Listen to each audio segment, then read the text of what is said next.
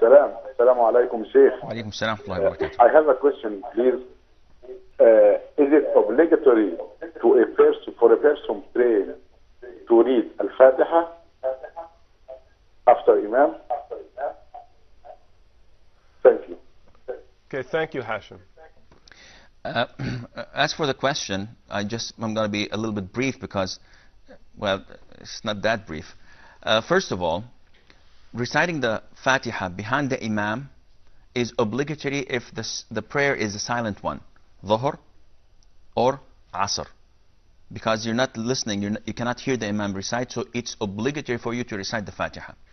Now, the difference among scholars is between them in the prayers that you recite or the Imam recites the Fatiha aloud.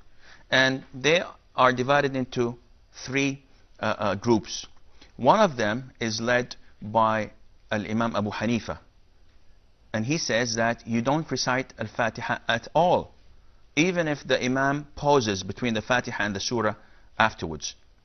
And the other party was led by Al-Imam Al-Bukhari, the compiler of Sahih.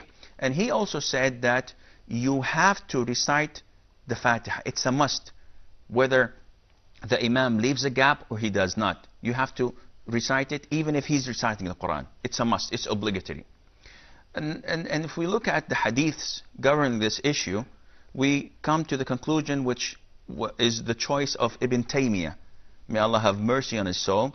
He took a middle standpoint and he said, it's preferable, it's recommendable that you recite it. But if you don't, there's nothing wrong in that and your prayer is valid. And I'm talking about the prayers that the Imam recites the Quran aloud. And he compiled a small book where he gathered all the hadiths governing this issue.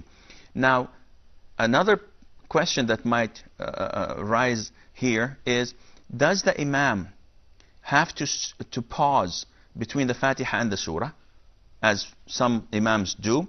The answer is no. It's not a sunnah, and it has not been reported by the companions of the Prophet ﷺ. So you recite the Fatiha, the Imam recites the Fatiha, says, وَلَضَّالِّينَ آمين, and he starts immediately.